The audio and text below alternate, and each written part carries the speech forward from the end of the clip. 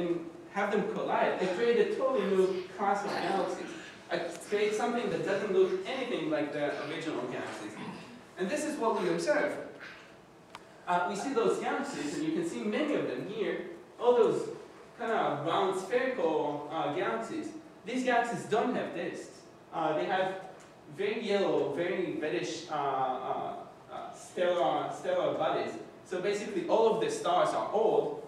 They're much more massive than the disks of Andromeda or the Milky Way, of course. And they just have completely different shapes and different masses. Also, you might notice that none of them have these obscuring dust or cold gas lanes. So it tells us that not only the stars are old, we're not forming new stars in those systems. The one thing that's similar between these galaxies and the Milky Way, for example, is the bulge. So these are, in a sense, scaled up bulges. Remember the central yellowish bulge at the center of the centers of spiral galaxies? These are kind of like scaled up bulges. And all of these bulges have a black hole at their centers. So each one of these galaxies has a black hole at the center. And it turns out that the size of the mass of the black hole is actually related to the size of the bulge, how many stars are in the bulge. And so if we start with one of those massive elliptical galaxies, the black hole at its center is, several billions as massive as several billion stars. So it's many, many, many stars that are condensed into this black hole. And Jedida is going to say a lot more about black holes soon.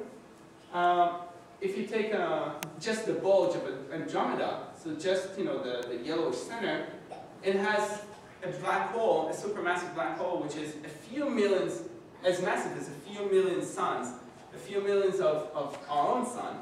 So you see that the more massive galaxy has basically a more massive black hole at the center. But it turns out that this is really new. This is from a couple of weeks ago. Astronomers observed the same kind of relation, or the same kind of supermassive black holes, down to dwarf galaxies, so down to the kind of miniature galaxies that we see in the local neighborhood around the Milky Way, for example, or Andromeda. Okay, so I'm going to say one last thing about black holes, and that's just how we measure the masses how we measure the mass of just one black hole, and that's the black hole at the center of the Milky Way. Again, Jedida is going to say more about the more supermassive black holes, but the nice thing about the black hole at the center of the Milky Way is that it's so nearby that we can actually observe the orbits of stars around it. So this is based on real simulations taken with the Keck telescope in Hawaii. And each one of these dots, each one of these blue-green dots represent a star. And the star at the center is where I'm going to try to convince you that we can see a black hole, or we can see where the black hole should be. And so this is time. This is the year of observation. So it's somewhere in June 1995 or something. And then you'll see that as time goes by, these stars change location, and we trace the orbits of these stars. Let me try to stop it. Works right there. Of course not. I'll try it again. Oops.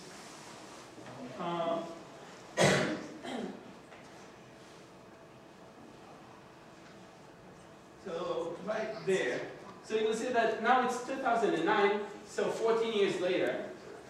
You see that at least one of these stars completed a full orbit around the whatever mass is in the center of that. So the nice thing about orbits is that we can, if you tell me what the orbit is, I can tell you exactly what the mass, how massive the object is at the center of that orbit, or whatever created that orbit. So just like if I know the orbit of Earth, I can tell you exactly, I'm not going to be able to tell you anything about Earth itself, but I'm going to be able to tell you very precisely what the mass of the Sun is. The same, exactly the same. I'm not going to be able to say anything about the star that goes around the black hole, but I'm going to be able to say very precisely what the mass of that object is.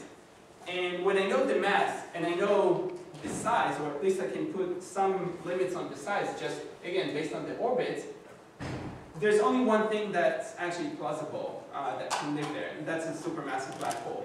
Just because, again, the mass of this thing is a few million suns. It's as massive as a few million suns. I mean, you can't take a few million suns and condense them and not create a black hole. And again, Jedediah is going to say much more about that. So, kind of just to quickly summarize.